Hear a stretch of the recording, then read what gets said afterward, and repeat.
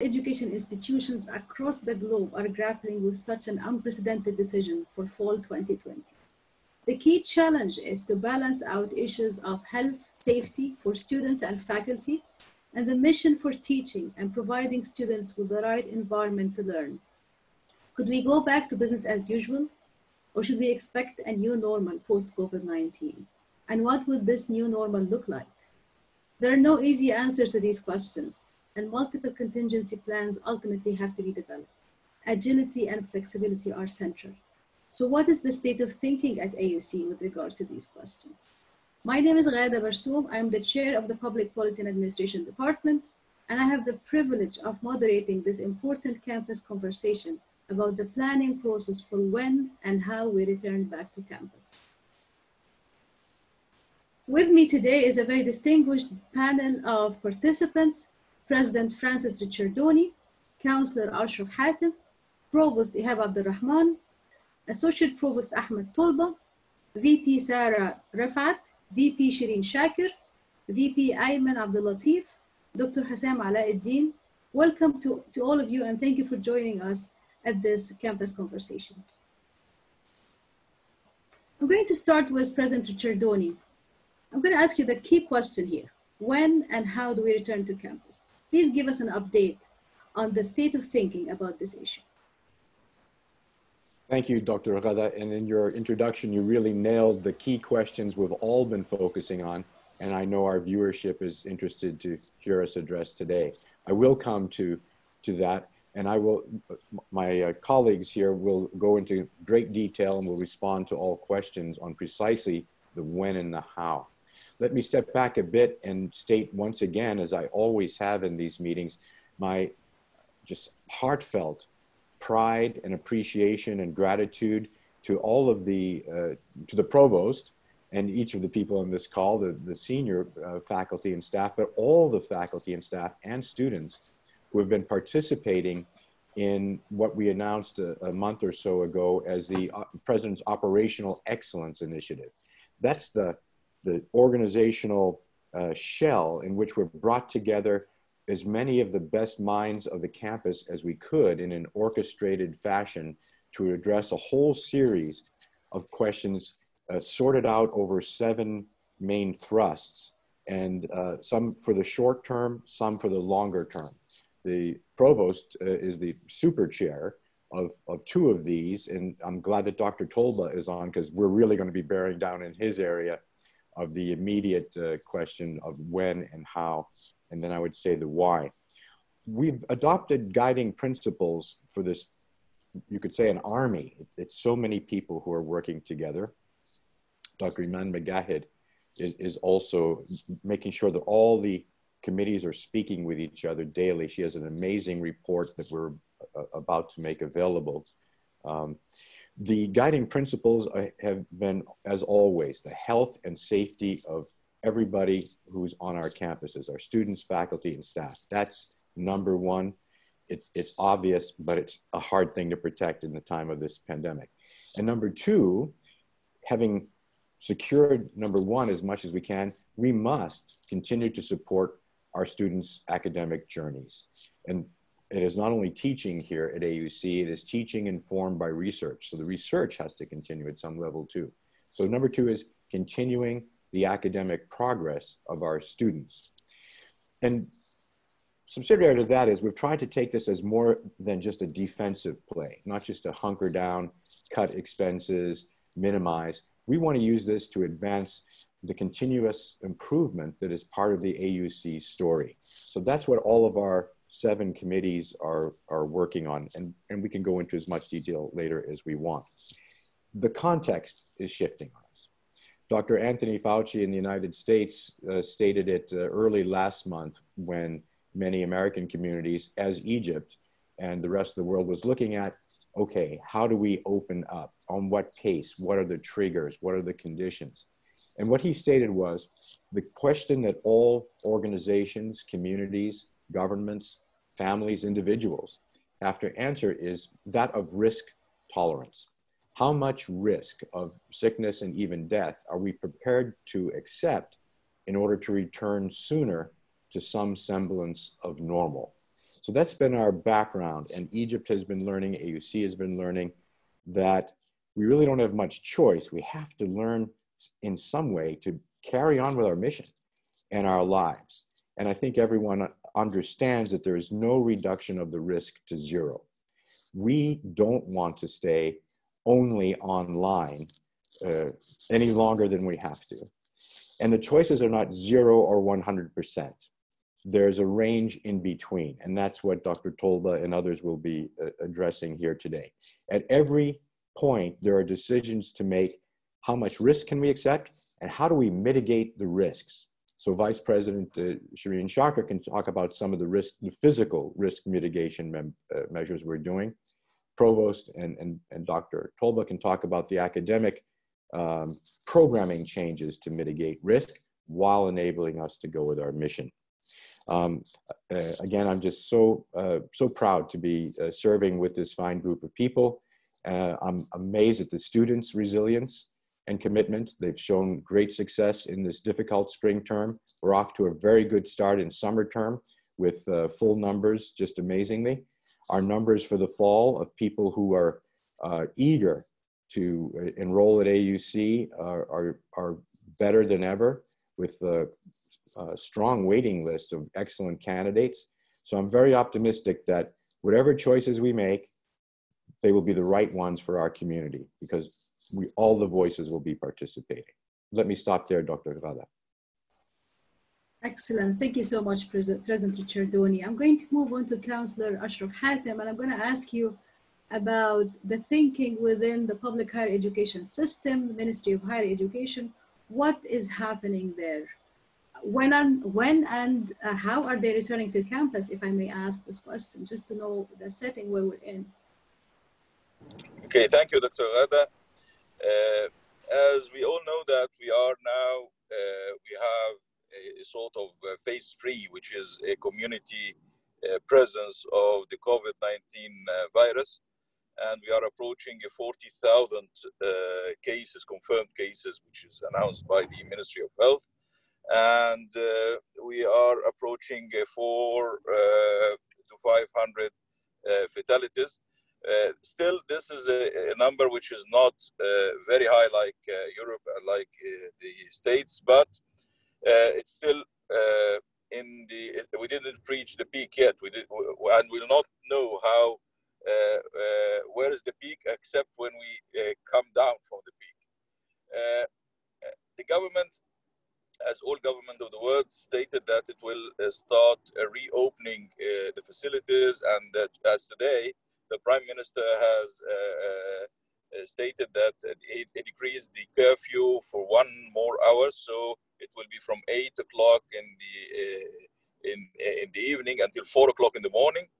And from the 15th of June, the sports clubs will open with of course all the precautions.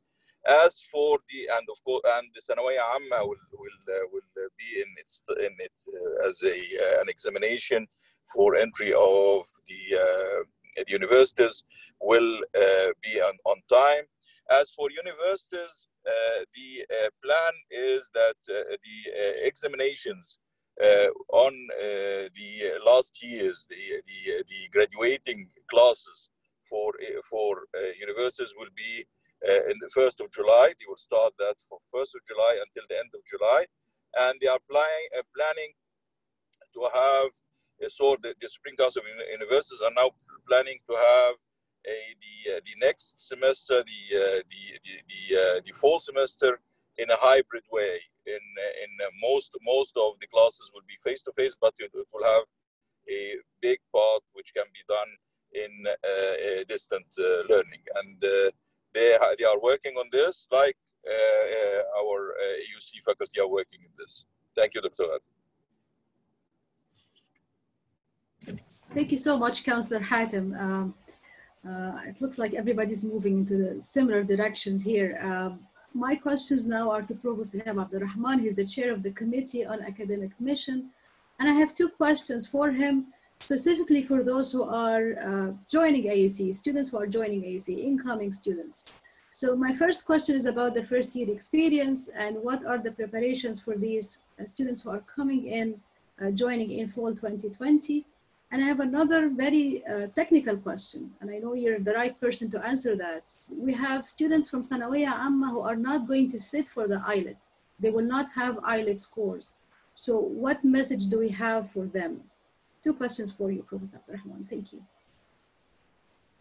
Thank you, Dr. Ghada. For the first question, we are planning for the incoming students also to have a little bit of experience of our campus if we go to online teaching, and Ahmed will talk about that in a minute. Ahmed Tolba, my colleague here, will talk about that in a minute.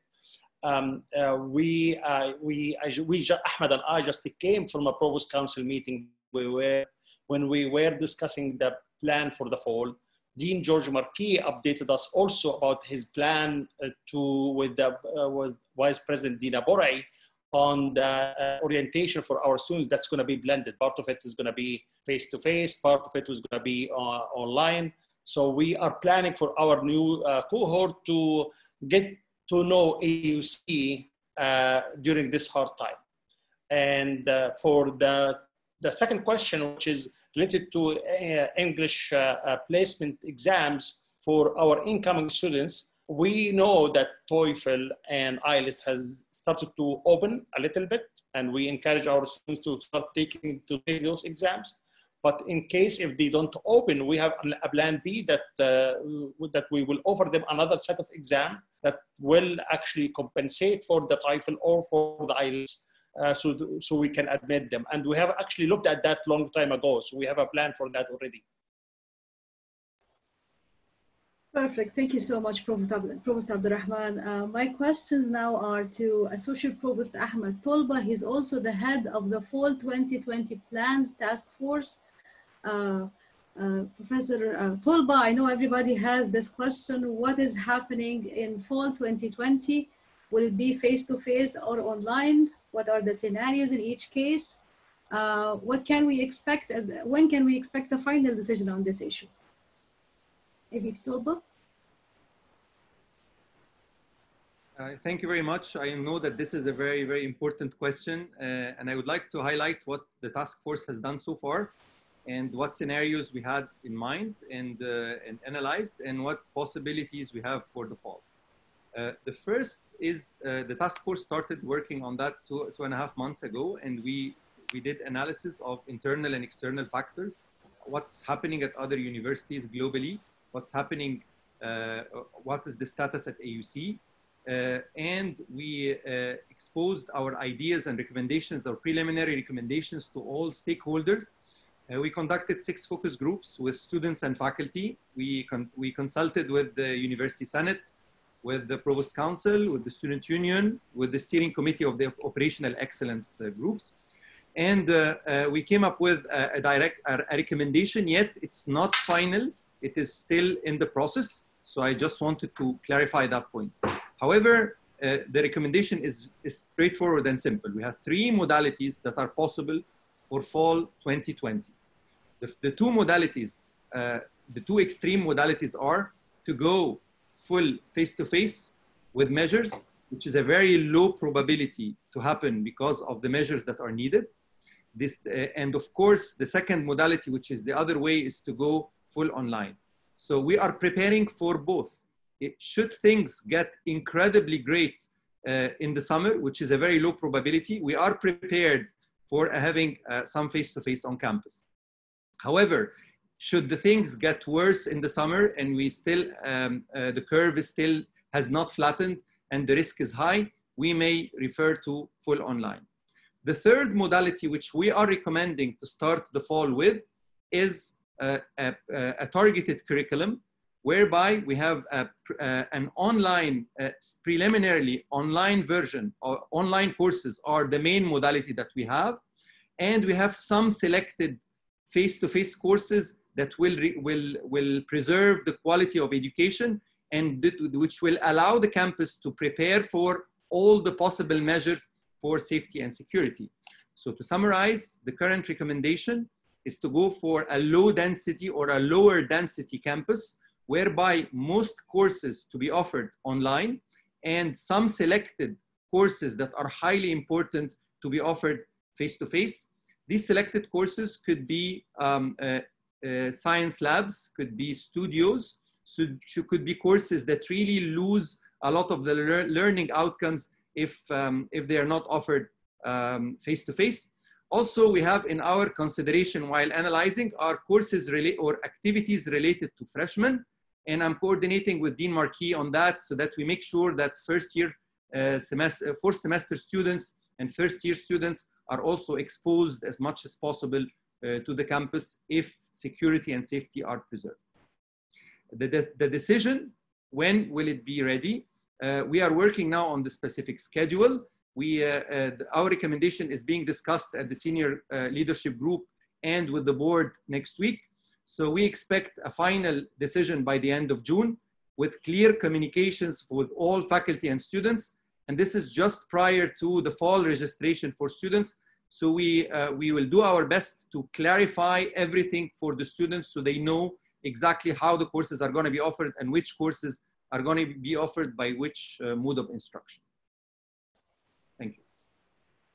Excellent, thank you so much. So now I will know as a student which courses are going to be online, which courses are not going to be online. This is going to be communicated to every student. This is fantastic. Thank you so much for this clarification. And I'm sure we'll have to wait for the final decision on this issue. My next question is to VP Sarah Rifat. She's the Senior Associate Vice President for Human Resources and the Chair of the Human Resources Committee. VP Sarah, I know you have a lot on your plate. As we're continuing to work remotely, this has implications in human resource management at AUC. So what is the policy? What should we tell our staff? Specifically after June 30th, will we continue online or should we return to campus? Who will return to campus? Would you please elaborate on this issue? Thank you, Dr. Ghada. And we are now into the third month of working remote experience. And I'm taking this chance to thank our staff for their hard work, effort, and flexibility managing such critical change in the way we are working. The intention actually is to continue working remotely until further notice, because the safety for our staff is our top priority, and we want to make sure that we are covering all variables and aspects before we ask our staff to return to campus. As we can hear from our colleagues in the academic area that they are still working on the modules that how students will come back to campus, and this is definitely will impact staff going back to campus.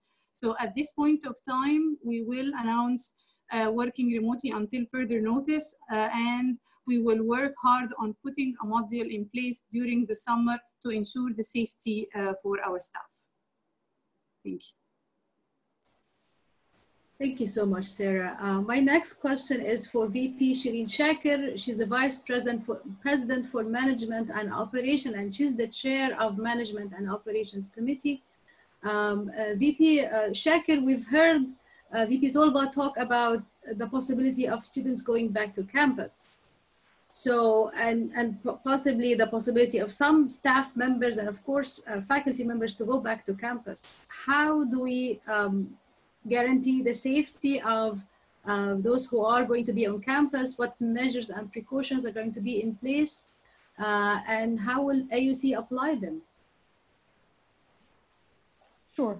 Hello, Dr. Ghada.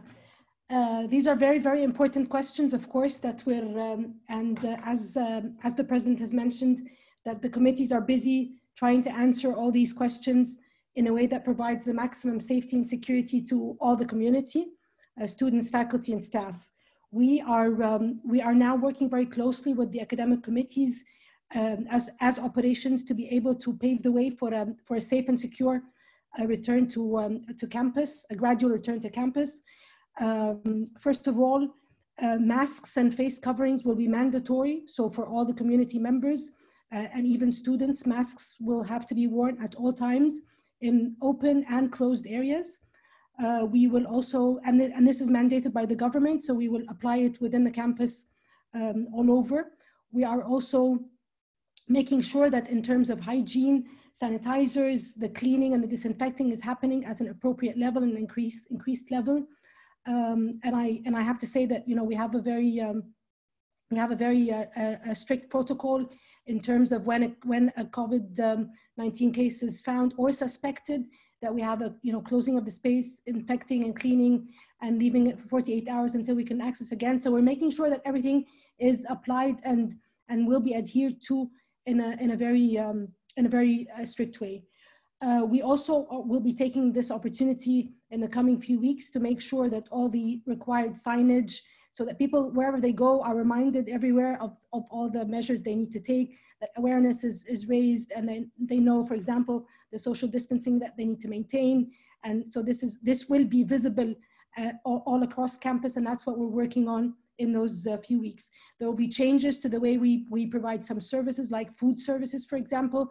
It'll be a lot more limited and will change in nature, so that we have a lot more prepackaged items, etc. So we are working on basically all the changes that need to be taken into account to provide for a safe return to campus. There's also, on the medical side, whenever we have a suspected case, there's a new team in place now that is a tracing team that will make sure that anybody in contact is aware, and that we provide the maximum level of trying to prevent anybody from getting further infected. A lot of work that is already happening in those few weeks, and even more work in the coming few weeks before the return to campus. Thank you, Dr. Ghada. Excellent. Thank you so much, Shireen. I'm going to go now to VP Ayman Abdulatif, Vice President for Digital Transformation, and he's the chair of the Digital Optimization Committee. And a lot has happened on that front. We've moved suddenly to teaching online in spring 2020. We're now teaching summer completely online, and there's a possibility, obviously, that we're going to go online for a number of classes in fall 2020. So what does this mean for IT? What are the planned projects? How can we make sure that the service is at its optimal level? This is the optimization committee. So how can we reach the optimal level of this service? Thank you, Dr. Ghada. And yes, indeed. In many ways, for us, we've acknowledged that this is the new normal. So we acknowledge that going forward, we'll continue to drive in a hybrid environment for the foreseeable future. A lot of our heavy lifting happened actually, as you had suggested, in the early March, maybe even back to February timeframes, preparing ourselves to go and transition to a full online. But since then, also we have the committee, the optimization committee, that's been working really hard, and we've divided the work along 5 separate work streams. One is around accessibility. The second is support. We have tools and resilience. We have security, and we have capacity. So all these are areas where we are assessing and reassessing the work that needs to be done to optimize the experience in the fall as we have this hybrid environment. As far as accessibility, and there's a whole level of detail and depth around each one of those work streams, but I'll just touch briefly upon each one of those. As far as accessibility is concerned, we really want to make sure that our students, faculty, and staff are able to access the resources that they need. So we want to make sure that they have the devices that enable that they have the data lines when that's not part of their current configuration.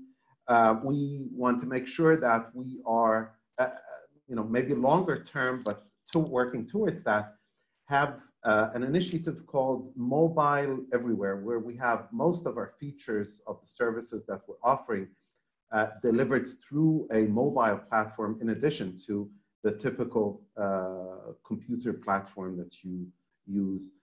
Cashless and paperless remain very high on our list of priorities. And these are long-term initiatives, but we are accelerating some of these aspects to make sure that, for example, in the fall, everybody can pay the tuition and make all their payments in a completely cashless environment and remotely, and make sure that they are safe and secure. Support, we again continue to make sure that support is configured in a way to sustain the hybrid environment. We will have people on campus, we will have people online, and we need to be able to provide that kind of support both remotely and in person. We're investing in online software that allows us to provide that online and remote support capabilities. We're also leveraging new technologies such as chatbots to fill in some of the blanks, also backed up by artificial intelligence. So we're taking this opportunity, as President Ricciardoni mentioned before, not just to be responding to the situation, but rather to innovate and make sure that we are we're leveraging all kinds of solutions that are out there. On the tools, I'll just add one more comment around tools and resilience. There are new use cases and new demands and new requests that are coming up as people recognize the fact that this is the new normal. One good example is around webinars and events, online events. We had introduced this capability early on in March, actually, but at that point we were, as a community, still struggling to make that transition, and there wasn't a full recognition of the need for that. Now we are looking at some of those solutions, how to provide those, and in acknowledgement of the fact that even in the future, even if we come back completely on campus, these are areas where we are going to be leveraging these new capabilities. Online webinars, online events are here to stay. So we're doing a lot of work across all of these work streams and continuing to invest in new technologies and new capabilities to ensure, as you mentioned, Dr. Reda, that we're optimizing for this new normal.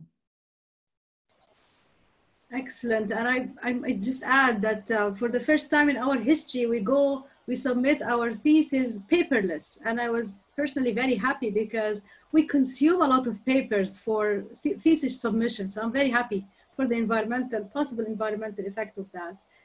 Thank you so much. And I move on to Dr. Hossein Hassan. He's the active Chief Health and Safety Officer. Dr. Hassan, I'm going to ask you about the protocol to handle a COVID-19 case on campus. Should they go to the clinic? What is the situation? Thank you, Dr. Ghada. We have some confirmed cases among EUC community members that have tested the PCR positive for COVID-19, parallel with the numbers of the new cases in Egypt, and they are all under treatment. The medical examination and medication prescription will be through the medical insurance network hospitals. For the admission of severe cases, medical insurance network hospitals will accept the case based on the assessment of the medical condition and its criticality, in addition to the availability of beds. We deeply regret that the EUC has no facilities of its own, either to treat or even isolate students, staff, or faculty who report or reveal symptoms while on our campuses. EUC also have no independent influence or ability to arrange hospitalization or other medical care for anyone who may need it. EUC provides medical insurance for faculty and staff and requires all students either to enroll in the student medical insurance plan offered by GlobeMed or to present proof of enrollment in their own medical insurance plans as a condition of enrollment. In the absence of any EUC capability to care for persons who may have COVID-19 or believe they have been exposed to COVID-19, EUC's policy is to take all official recommendation, practical and policy precautions to mitigate the risk of transmission of the virus. The first policy measure is to warn all students, faculty and staff to stay home and seek medical advice if they feel any symptoms or believe they may have been closely exposed to the virus. Thank you, Dr. Ghada. Thank you so much. This was very clear and concise. Thank you so much for that. I'm going to go back to President Ricciardoni and ask him about an important issue, which are international students. What is the message we have for international students? What can we say to them? Should they buy their ticket now? Should they wait? What message do we have for them? Well, it remains one of our strategic priorities to bring international students physically back to this amazing country. Egypt is just, of all the places an American student or a Chinese student or a European student or an African student or an Indian student could choose to study in the world for a diverse and exciting experience, Egypt has to be at the top of the list. I have to admit my personal prejudice. I keep coming back to Egypt. So we want international students to come when the time is right, physically to come, when they, their parents, their home sending institutions believe it's right and feel it's right, and when it becomes possible. Remember, international travel remains largely shut down in many ways. So we have to recognize the reality that it's going to be difficult to have students make those decisions to come, enroll, take a term, come and enroll for the full 4-year experience or a 2-year graduate experience. We want those days to come back. Meanwhile, we do have a handful of international students. We will do all we can to care for them. There are questions that this planning team is working on regarding whether, when, how to open the dormitories, with what protocols. We have dormitories off campus functioning now with very limited and special restrictions in place. So we do not anticipate having many international students here, certainly for the fall. We hope they will be able to come back in greater numbers as the world learns how to deal with this pandemic, as vaccines are developed, as treatments are developed. I will say this, just as Vice President Abdulatif has mentioned, we're trying in every way we can to learn from this and turn this to our advantage. So with respect to international students, imagine you're in London or in Washington, DC, or Indiana, or Seattle, or California, and you want to study Arabic, or Islamic art and architecture, or conflict resolution in the Middle East, or comparative religion, or. Where would you most wish to do that? Egypt has to be one of the top answers, of course, and AUC has relationships with so many of those students' home universities. So now that students in all those different locations are used to working online, and the professors are used to working online, and AUC is so well connected to them. In part, Dr. Tolba's office has been doing this for years. There's an opportunity here for those students to actually get a part of the AUC experience, get a lot of the substance of it. They will miss the best part, which is being among Egyptians, of course, the Egyptian food and music and all of that. But a lot of that we can deliver online until such time as we can bring them back. My own hope is that we will use this period to attract many more students to AUC for the online part of the experience, and that will so whet their appetites to experience Egypt in full that in time, as world conditions permit, those students will say, I just have to go to Egypt. I just have to study with the great professors there at AUC. So we aim high. Thanks, Dr. Rada. Absolutely, we aim high. Thank you, President Ricciardoni. My next question is to Councillor Ashraf Hatem. Councillor Hatem, you've answered the question on the higher education system.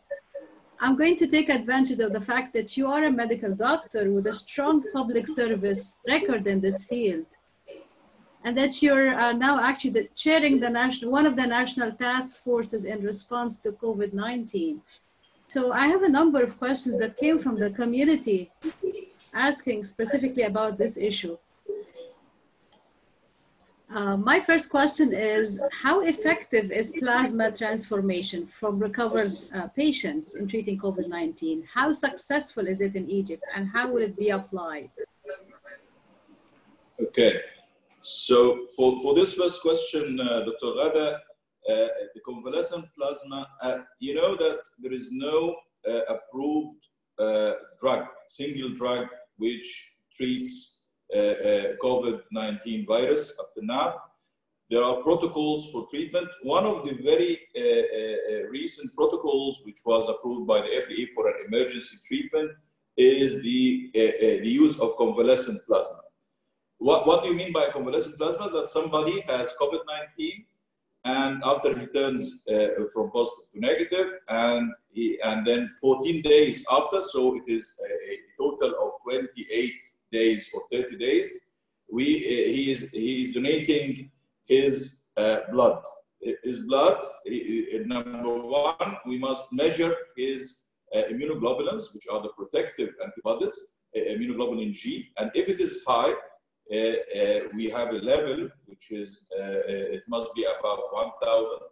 And if it is high, he can donate his blood. He gives 500 cc's of his blood. And then plasma is separated from other constituents of blood.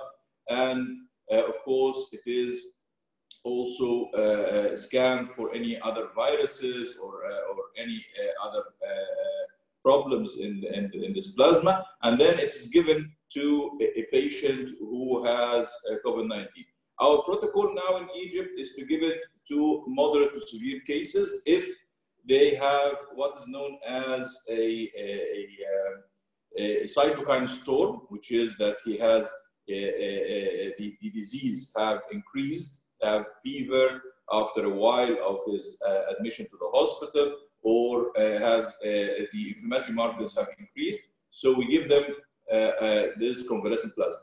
We have now used about, in the Ministry of Health, they used about 30 patients. In the Ministry of Higher Education and university hospitals, we have used another 25 of them. The results are promising. We cannot say that it is still on clinical trial basis, but it is a very promising way in the protocol for severe cases of COVID-19. Thank you, Dr.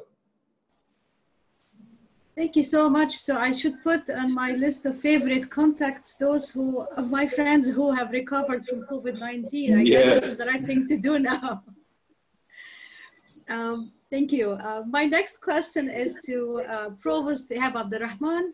Provost Abdulrahman, I have two questions from faculty members with regards to returning to campus. There are actually two questions that are at opposite direction. So the first one is from a faculty member who's asking, when we're returning to campus, will all the faculty members who are worried about their health have the option of not teaching face-to-face? So this is one question. The other question, if we are teaching via Zoom, will we have access to our offices? Can we do the Zoom meetings from our offices? So I guess these are two opposite directions, people wanting to be on campus even though they're teaching online and people unable to come to campus. So I'd like to hear your comments on that. So Dr. Ghada, thank you very much. Please let me, before I answer the two questions, to thank the faculty for their heroic work during the spring semester. We had a very successful spring semester. As the President mentioned a minute ago, our summer enrollment is really high, and that's due to the success of the spring semester. And I wish I can call the names of every single faculty, full-time and adjunct faculty, to thank them, but I really thank them for their effort. For the second question, which is, can a faculty member use his office during that crisis? We never actually stopped the faculty member from using their offices. All what we told them is they need to let us know that they are coming to their offices so we can help them actually maybe disinfect after they leave, or help them actually before they come, disinfect the area before they come, to make sure that they are safe when they are on our campus. That's the answer for the second question. So the answer simply is yes, they can use their offices whenever they want. All what they have to do is to communicate with their chairs and deans so we can actually help them be safe when they are on campus. And for the first question, can you please repeat the first question, if I may? Sure. If a faculty feels concerned about his or her health, they don't feel that they want or they are able to teach on face-to-face, what would be the decision from AUC? Yeah, definitely. This is one of the also issues that we discussed today in the Provost Council and the committee of Dr. Ahmed Tulba committee members of Dr. Ahmed Tolba have been discussing that for some time now. And definitely health of every single member of our community comes before anything else. The university will be able to accommodate faculty members who have health issues and cannot come to campus to teach face-to-face. The university is planned to do that. Excellent, thank you so much.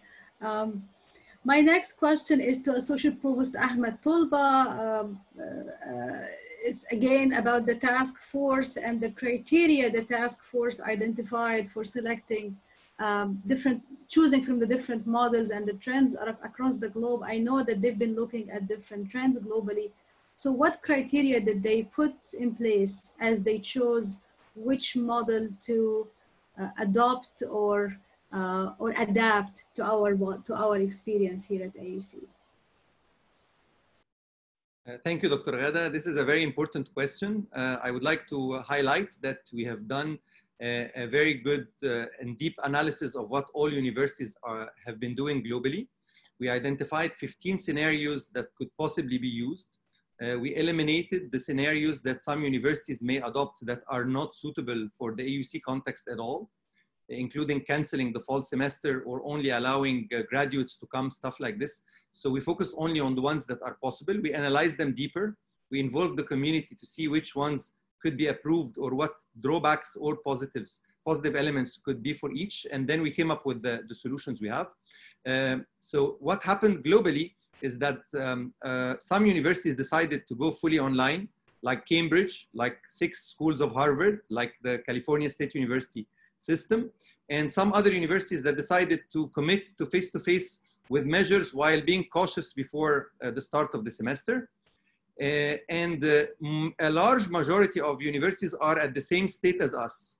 And when we listened to webinars and read articles, this is still the discussion going on across the universities with how they can perfectly adopt the best option. So many of the universities are adopting a hybrid option like we're doing, and the model that we plan to apply seems to be a very, very suitable to many universities that look like us. So we looked at benchmarks very well. What are the guiding principles for us to select this? We set some 5 guiding principles driven from the guiding principles for the whole Operational Excellence Committee. The first and foremost is health and safety for the whole community, faculty, staff, students. Everybody are our top priority. That's why we are trying to be as cautious as possible. Second priority is the quality of education and delivering the learning outcomes of our courses. So that's the second factor that we evaluated the criteria with. And that's why we opted to go for the face-to-face courses that really require on-campus presence and usage of equipment in order to achieve the learning objectives. Our third one is, after aligning with VP Shireen Shaker, is to make sure that operationally we are capable of applying the measures, again, for safety standpoint, and also to make sure that the university is in control and on top of all processes. In terms of quality of education, we also looked at how we can deliver the online programs perfectly. So we are aligning with VP Ayman Abdulatif and the Center for Learning and Teaching to make sure that the fall is going to be different from the spring. We believe that the spring was primarily a remote instruction as a result of a change that was sudden. But the fall, we are planning ahead.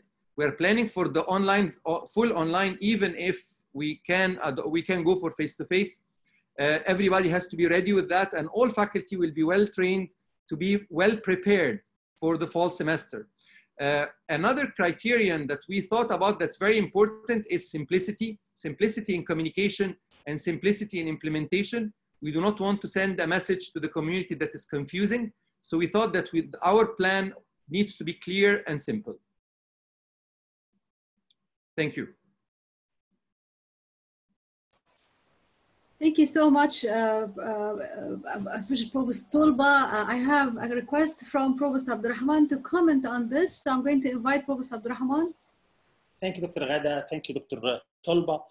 Yes, I want to actually stress on a point that no matter what will be the modality that we will start our fall semester with, I think the message here to all faculty to start preparing their courses online, because if we do that, we will be ready for any scenario. So I urge the faculty to start from now, working with their chairs and their deans to prepare for their courses in the fall online. Once we have those ready, any move from online to face-to-face or vice versa will be much easier on us. Thank you. Excellent, thank you. That's a clear message for all of us. We have to start preparing our courses online. Prepare for that, thank you.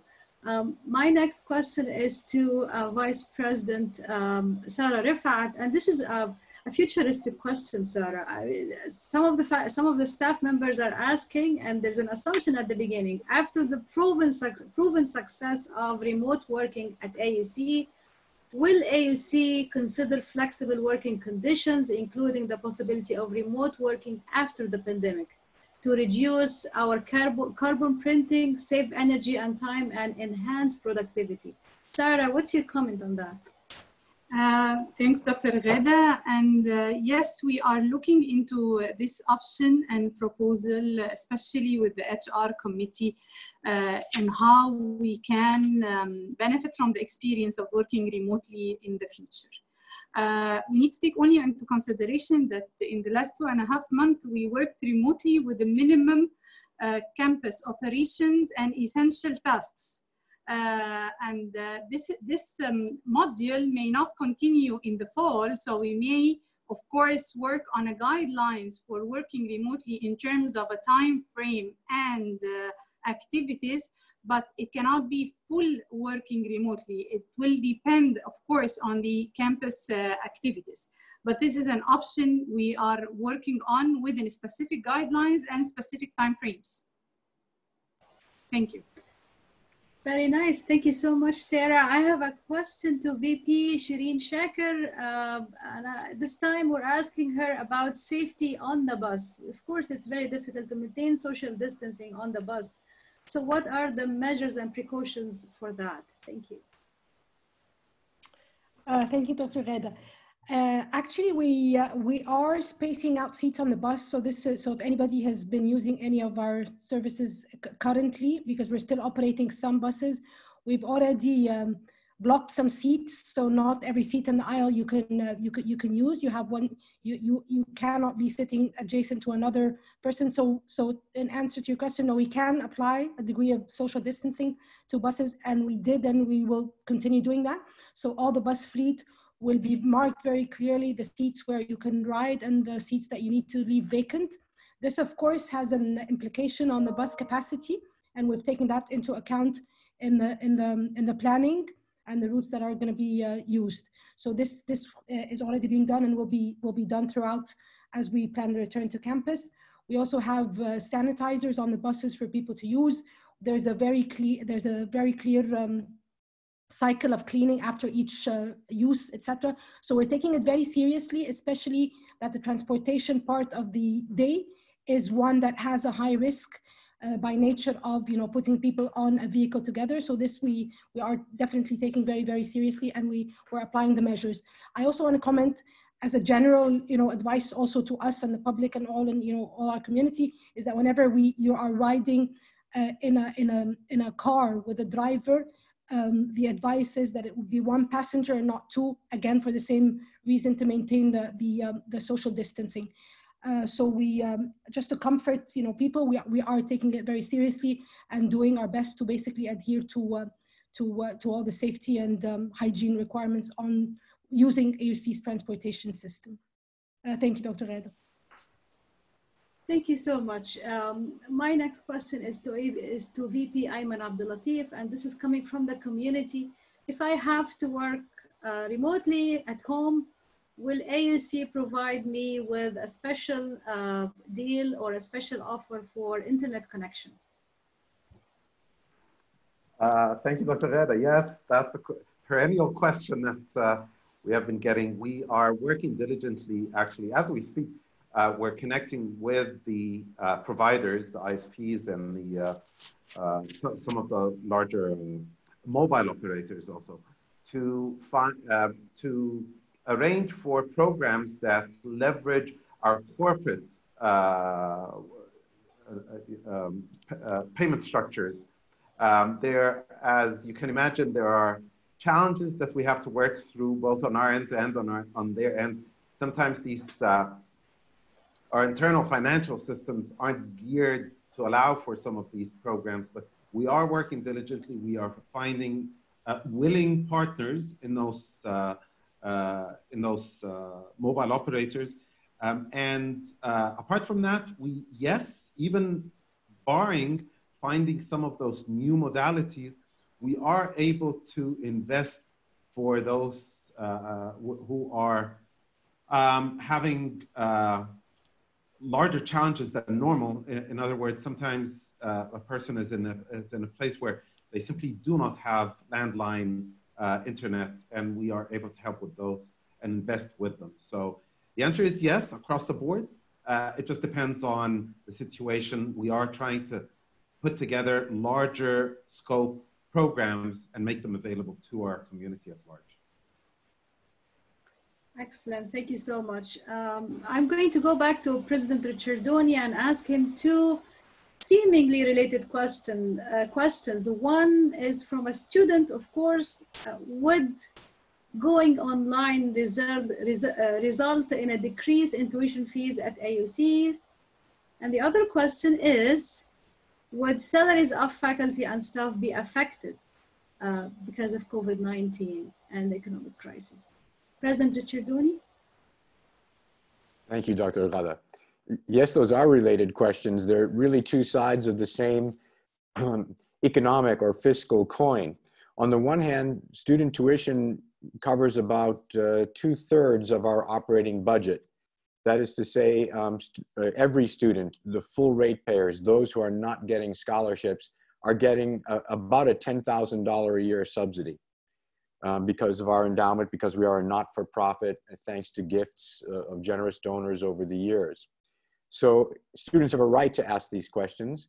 On the other side of the coin come our faculty. Salaries are one of the highest elements of our operating budget, both faculty and staff. The context, what makes this coin whole, is the excellence of the AUC experience. We have to be able to have not only high quality faculty at world standards, and that comes at a cost, but also many of them. Part of what makes the AUC experience special, whether you're physically present or online, is our extraordinarily low student to faculty ratio. I always check this with the provost because it a little bit depends how you count, but it is at the top of world standards for universities. About 10 students, Ihab, I would check with you on what it is this year, about 10 students for every faculty member.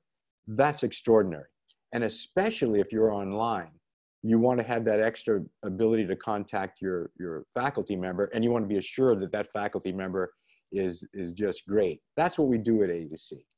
So our constant struggle is to keep our tuition down and keep our salaries and compensation for our faculty especially up, so we can continue not only to recruit, but to retain the best that we can get, not only in Egypt, but in the region and in the world. That's a constant struggle. COVID-19 has made it even harder. I'm happy to say, I wish I could be happier with even better news, that we've not had to increase. We're struggling to have a budget that will balance this year. Provost and I and many on this call have been intensively working on this over the past, past months of COVID. And we will have a conversation with the Board of Trustees coming up tomorrow, in fact, and over the coming week. We believe we're going to be able to hold to the tuition amount that we announced in February without an increase, but I'm afraid we aren't going to be able to decrease because our costs are fixed. We have our payroll costs, our costs of maintaining, operating, cleaning our facilities, even more. Some costs have increased because of the additional measures we have to take to keep the place healthy and safe and clean. Vice President Sharkar just mentioned the buses. We still have to operate a full bus with a driver, all those seats, only use half of the seats. That increases our costs. Those are just the micro examples of the many that we face. So I'm afraid we're doing everything we can to reduce our costs. We're unable to reduce tuition. And I do not blame students and parents for saying, but I'm not getting the physical presence experience that I signed up for. That is true. We hope to come back to the full physical presence experience. Meanwhile, the online experience we're delivering is going to be, we believe, extraordinary, the best that any universities in the world can do. On the faculty side, let me just say again in this meeting, and as the provost has said, our faculty deserve all kinds of recognition, and that includes recognition through compensation. We're in a stringent situation. We're trying to find ways of at least giving a symbolic recognition, if we can, in the form of awards for performance. No amount of money, in my view, in the profession as a whole, no teachers, no great teachers or researchers anywhere are really paid enough. I think that's true at AUC.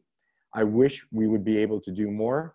We will be very fortunate if we're going to be able to find the budget to at least give a symbolic recognition for the extra hard work that people have done. I think students know how much harder many of them are working. Maybe others find it easier online, but for sure, faculty have had to work much harder than they even normally do with such a high intensity of focus on the students as we have at AUC. So it's a sober answer, but it's a truthful one. We're not going to be able to decrease tuition for our students. We're not going to be able to raise faculty salaries. We hope we'll be able to find some, as I say, very symbolic levels of awards for performance to faculty. I would say the same for staff. You know, there are a lot of heroes in this story. I guess I've mentioned in every one of these meetings, let me touch on here, the CLT team working with Ayman Abdul Latif on the technical side, but the CLT learning and teaching group have looked at the pedagogy and matching it to the technology and the training. Whether it's that group in the administration who span also the faculty, or the people who clean, the people who guard, the people who keep things running, not just the IT people at the higher technical skills end, but everybody is working under extraordinary circumstances here. One would wish to recognize that with more pay. We simply are not going to be able to generate from raising tuition or from raising gifts in these world environments the kinds of funds it would like to have. So that's an honest answer, and it's a complete one. I wish we could do more on both sides. Thank you, Dr. Ghada. Thank you, President Cherdoni. I'm going to go back to Provost Abdurrahman. I have a couple of questions from students, all related to being here and there, being online and on campus. So I have a question from a student who is in Egypt but not in Cairo, and they're checking whether they can have the option of being completely online as if they are international students, or have this option. And I actually, the opposite, I have a question from a student who's coming from a study abroad program, who is coming to Cairo, coming to AUC in the fall, and is wondering whether she or he will be able to carry on with the program she or he signed up for. So these are the two questions I'm going to ask Provost Abdurrahman to give a response to. See, Dr. Ghada, it seems that the question itself reflects the diverse need of our community, and we have to cope with that. We have to make sure that we serve all of our community, our students, faculty, and staff during this coming fall semester. So, but all of those questions, we are actually discussing them at the moment. So, but again, our fall semester, the recommendation so far is going to be a lower density campus. That means some classes will be offered face-to-face with specific measures to ensure the safety of our community, and some classes will be offered totally online. So the specific answer to those two students is to check which classes they will register for. But at the end of the day, the university is committed to our students to deliver the fall semester 2020. Excellent. I have a last question to you, Provost Abdurrahman, and it's a more of a futuristic question. It's coming from a student. Will distant learning, online learning, be part of AUC's future, even after we hopefully move from the COVID-19 pandemic? What's your response to that? That's a very important question. And there is another task force also led by Dr. Ayman Ismail looking at the future of academics at AUC that has 13 faculty member and staff member, faculty and staff members in it. And that committee is doing a really a good work. And we will go out to the community and discuss that work very soon. But let me give you an answer actually about online learning at large. Online learning and online teaching and learning has become a reality. There is no going back on that. How to apply it, how to do it, it's going to be left to every university to do that on its own. Every university will have a specific vision for the future, and they will need to accommodate or actually to integrate online learning and teaching for the future. AUC has been actually working on that domain for some time in the extended education part of our operation, which is the School of Continuing Education, the Executive Education, the School of Business and School of GAP, as well as the Engineering and Science Service department in the School of Sciences and Engineering.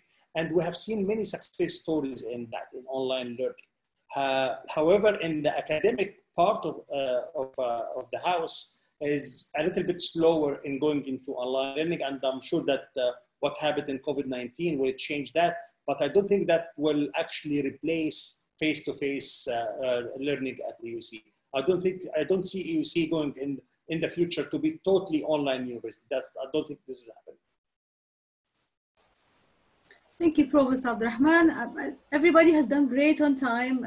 We've covered all the questions in 1 hour, and I need your permission. I need to go off topic and ask President Ricciardoni one last question, if you don't mind. We've been witnessing very large-scale protests in the US against racial inequality and police brutality against Black Americans. And there's been strong calls by the Black Lives Matter movement. I'd like him to comment on this. These are very historic moments, and I'd like us to be part of this discussion. Thank you again, Dr. Ghada. Some people have said maybe it isn't so off topic. Maybe the world is facing two pandemics. One that is a virus, a biological virus, and another one that seems to be emanating from different hotspots around the world. Sadly, now in my home country, the United States, a pandemic of otherization, of bigotry, of fear and hate, and then stirring violence into that mix to pursue those terrible attitudes and emotions. I have to say that as an American, it's really stressful for me to see that happening in the United States of America. I thought the country had come a long way toward overcoming some of those problems of racism and bigotry and the violence that sometimes bursts out, whether in policing or in other ways. I have confidence and faith in the country. I believe we'll overcome it, but this is a moment of particular pain. I will say, none of those things have any place at any university, certainly not in AUC. We celebrate tolerance and diversity more than tolerance. Tolerance is an insufficient word. We embrace diversity, whether for gender or nationality or race. It's baked into our philosophy of teaching, and it's what we stand for. So let no one have any doubt about what we stand for here at AUC. We reject all of those terrible things, and we celebrate their opposite, and we try to inculcate that in our students, and I know our faculty live by those values too. So I hope that's responsive to your question.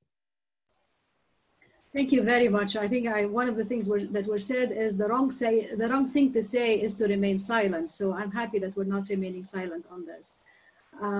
Just to conclude, I want to thank everybody. I have learned a lot from this conversation. Thank you so much for your input. You've given great interventions, clear messages. I know I'm going to go home and maybe work on my preparation for the fall class. Thank you so much again, and nice talking to you all.